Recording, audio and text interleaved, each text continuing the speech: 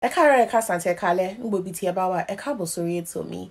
Loni ama sorong pa onde ti mo pe gbogbo wa feran moi-moi. Now I'm sure we all eat moi-moi, we all love it, but did you actually know that the name moi-moi is not its original name? The name of moi-moi is actually Olele. I know. So Olele is the actual name for moi-moi, but we call it moi-moi because when you eat moi-moi, it sticks to your teeth.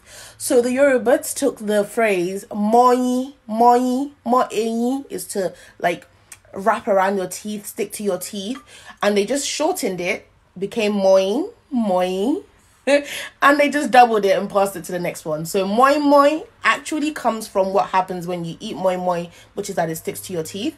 And actually, the name Olele came about for the same reason. So the name for moi is actually Olele, not moi.